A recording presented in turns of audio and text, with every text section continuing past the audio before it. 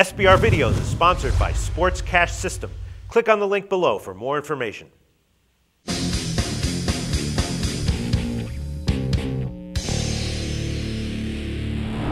Hi, welcome to SBR Forum Videos. I'm Peter Loshak. We are previewing Week 8 in the NFL, and we're talking right now with Al McMordie from BigAl.com, who's coming off another successful weekend at his site. Al, thanks for being back with us. Always good to be here, Peter. All right, Green Bay and Minnesota is the second game you want to discuss, and I think I'm liking a side on the total here. Before we get to that, give a quick plug for BigAl.com.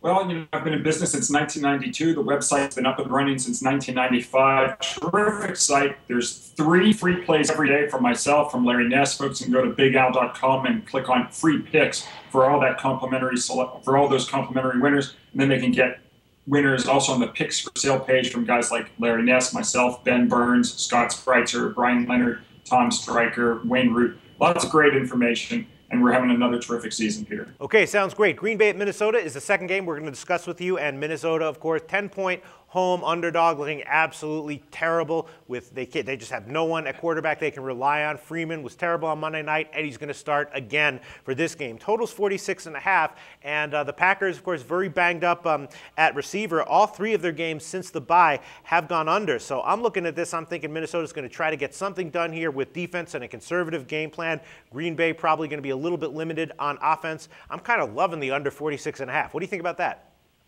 I'm kind of agreeing with you. You must have read my mind, I mean, I watched the game. I watched that entire Green Bay-Cleveland game this past Sunday. It was, as you mentioned, with the injuries now, that was a bittersweet win for Green Bay. They lost their playmaking, tight end, Jermichael Finley. His career could be over. They still don't know what's going to happen there, but he's got the neck injury, and he's definitely out for a while. Hopefully his career doesn't get, derailed here. They lost Randall Cobb, their best receiver, the previous week, and now they have to travel to Minnesota and take the Vikings.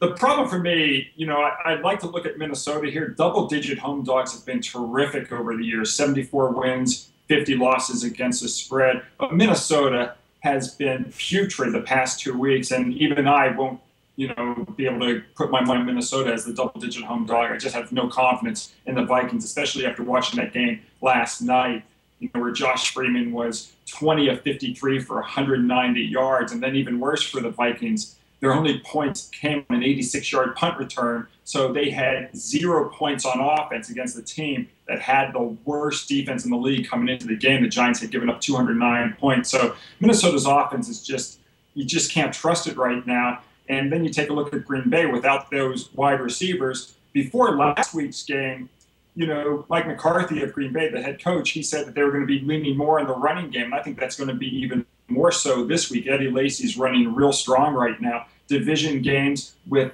over-under lines in this range or higher, tend to go under the total. And I like this ball game under the total as well. Okay, I think you said it all, laid out your case perfectly. Al McMordie from BigAl.com liking the under 46.5 in Minnesota Green Bay, and I'm definitely agreeing with that one. Thanks, Al.